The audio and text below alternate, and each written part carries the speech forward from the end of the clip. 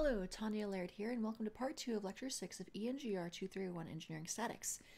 In this portion of the lecture, we are going to be looking at some examples of calculating couples for simple force systems. So in part 1, we learned about what a couple is and some definitions of it and some of their properties. And here, we're going to be, in this portion of the lecture, we're going to be looking at how to calculate couples mathematically.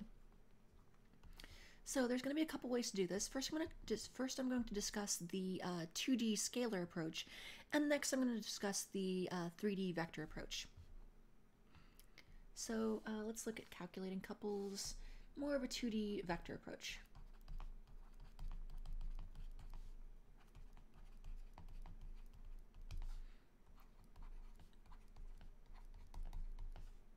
Or a 2D scalar approach, I should say. Now you can use the scalar approach with 3D, but generally it's going to be such a pain in the butt to actually work through all the trigonometry that you're a lot better off 9 times out of 10 just working through the cross products, like with a lot of moment type things. So let's first talk about the simple case, a 2D scalar approach. So let's say I have something like this. I'm going to define a couple forces, and I'll give the slopes of them something like this. Let's say they're like this. Let's say we have a 5-pound force and a 5-pound force.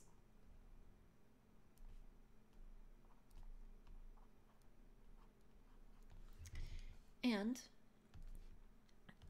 these are separated by a certain distance. Oh, I don't know, let's say 6 inches. 6 inches, something like that.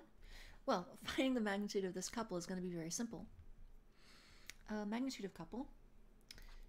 Let's say I want to find the couple. Actually, let's say I want to find the couple's magnitude and its vector.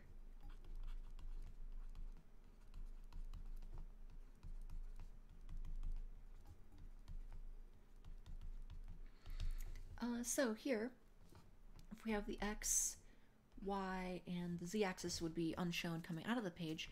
Well, again, if you already have the distance, the perpendicular distance between this, the magnitude of the couple is going to be very simple. Actually, I should say the couple, or the magnitude of the couple and its vector. The magnitude of it is going to be very simple. It's going to be nothing more than the force, the magnitude of the force, times the distance. So that will be 5 pounds times, that would be 6 inches. And that would then be, let's say, 30 pound-inches, or inch-pounds. Both equivalent. Now, the vector, because this would involve a cross product, I know that any moment that is defined by forces in the xy plane, the vector by the right-hand rule will be coming out of the page, so in the z-axis. Well, assuming if it's a positive vector or a positive moment. This is a positive rotation because it's counterclockwise, and so that would be along the positive z-axis. So the vector, the moment vector itself, I would say 30 inch-pounds k, if I wanted to use the ijk notation, or if I did want to use the whole, if I want to use bracket notation, I could say 0, 0, 30 inch-pounds. 30 inch-pounds. So again, when you have it in 2D, it's really not too bad. I can show you a more difficult version of the 2D. Like, let's say sometimes you're not given, or it's not obvious exactly what the distance between them is, and then you have to do a little bit of trigonometry, but usually it's not that bad. So let's see, for example, if you have let's say we're told that we have a few points. Let's say I have a force like this here. Let's say this is, let's go with 15 newtons here. And we have an equal and opposite 15 newton force here. 15 newtons there. And let's say, for a moment, that this distance is given as we're not, basically we know where the forces are applied, but we don't know the actual perpendicular distance. So this is, let's say this was 20 inches, and this is 5 inches, and we know these things are at a, let's say we're told these are at a certain angle or at a 3, 4, 5 slope for this problem. So let's say this is a 3, 4, 5 slope for both of these. And so the hard part, again, because this is a simple little scalar type system, basically, the hard part is just running through the trig and remembering our trigonometry and figuring all that out. So let's go ahead and embarrass ourselves, or I'll go ahead and embarrass myself by tripping over the trigonometry.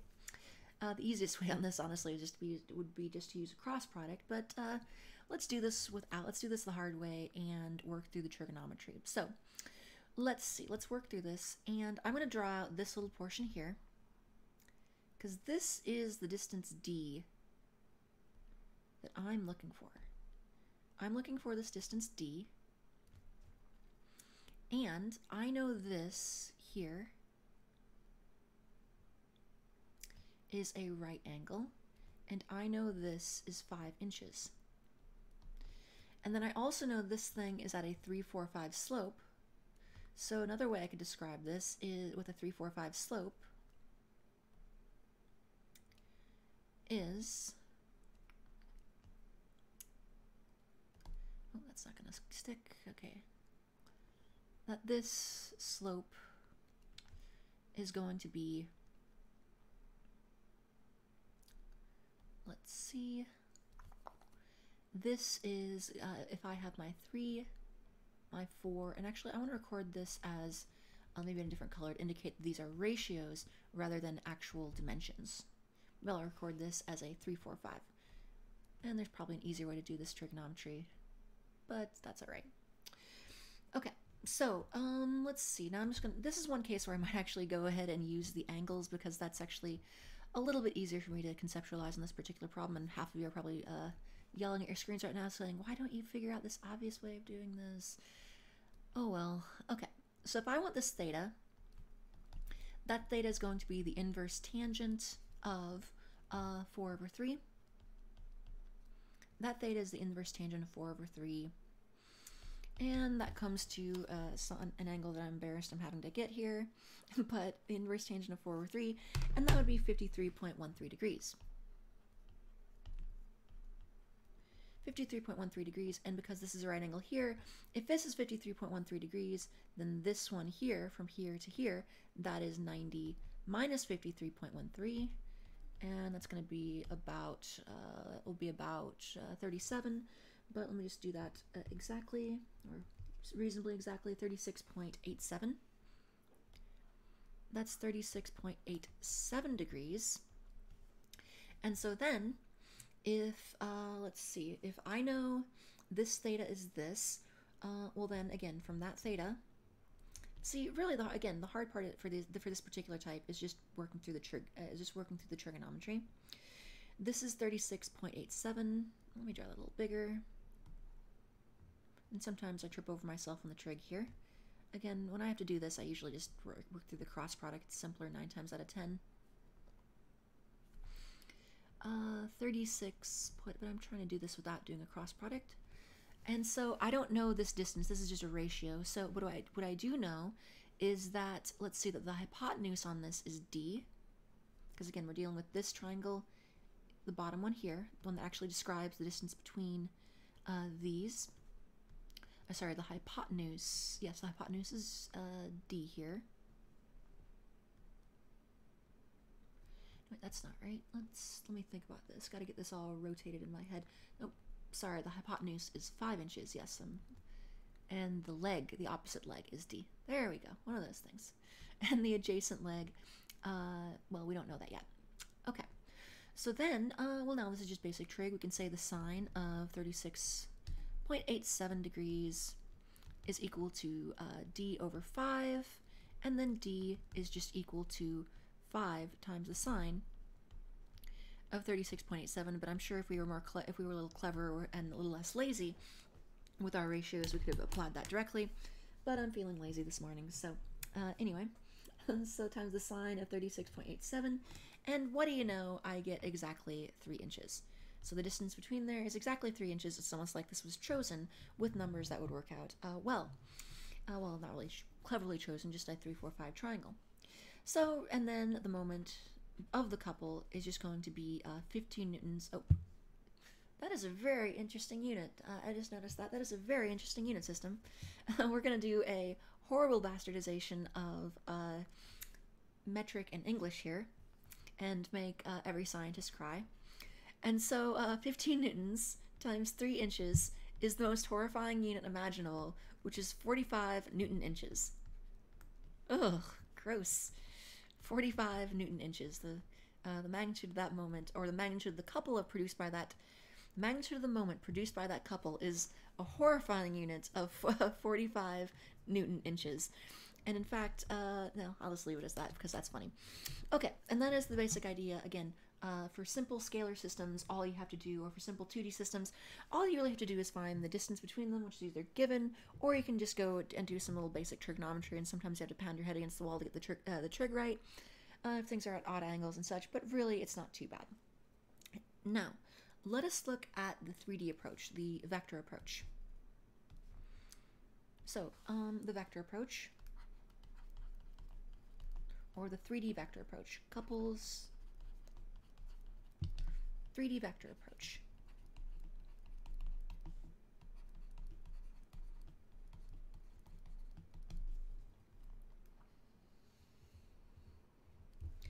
So let us say for a moment that I want to calculate the couple produced by two forces separated by a certain distance. Now, we could do the perpendicular approach that we looked at here, but really that's really not worth the time. Instead, we can say the moment produced by a couple, the moment vector produced by a couple, it's actually very simple. By a couple.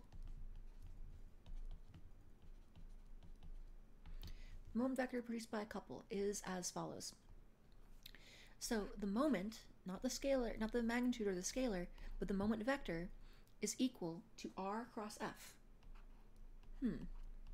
Looks familiar and looks indistinguishable from the previous moments we've looked at, but the previous derivations of moments we've looked at, but this r is very particular. F, that's not too bad. F is just the moment, or sorry, the force vector of either force that produces the couple.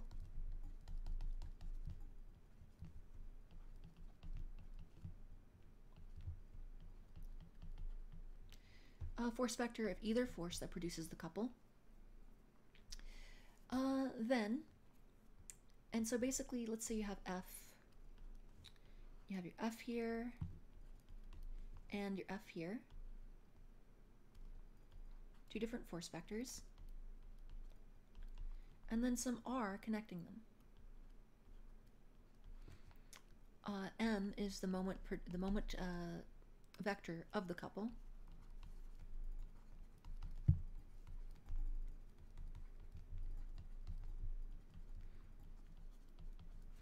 And R is the displacement vector, and this is the key. It's very flexible, just like our previous R's we've looked at. Moment vector, displacement vector from anywhere. From anywhere along one force to anywhere along the other force. Along one force's line of action. Along one force's line of action, if I can manage to write the word forces properly. Forces, line of action.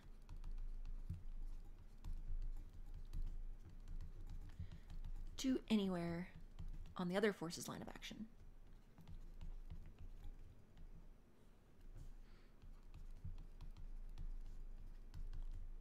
Oh, on the other force's line of action.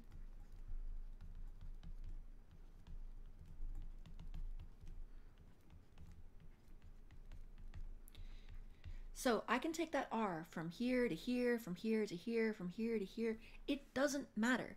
I can take that R anywhere from backwards negative infinity, from negative infinity all the way to positive infinity to anywhere from positive infinity to negative infinity.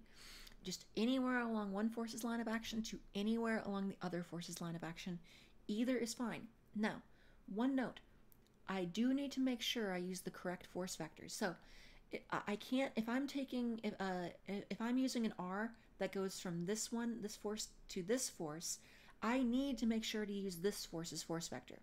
If I use this vector, basically one going from here to here, and if I use this force vector here, the one in this drawing, the one that's going up and to the left, if I use that with an R that goes from that one to this one, I'm not going to get the right result. I'm going to get the right magnitude, but basically I'm going to end up with a moment vector that is equal and opposite of the correct one.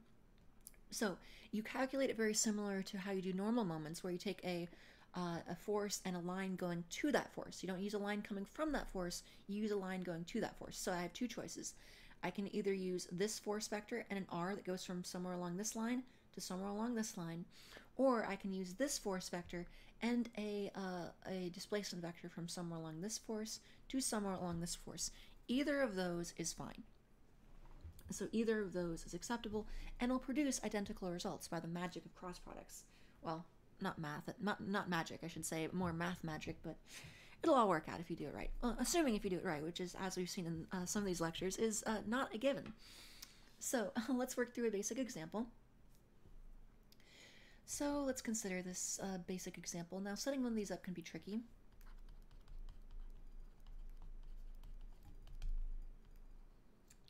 So let's consider a 3D vector case.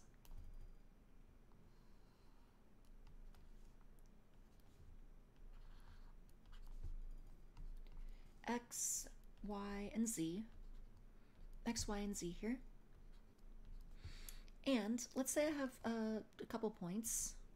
Now, I'm going to make things a little bit, I'm going to cheat a little bit, and I'm going to give myself just a couple arbitrary forces, force Fs. But I'm going to cheat by having them pass through, both pass through the y-axis.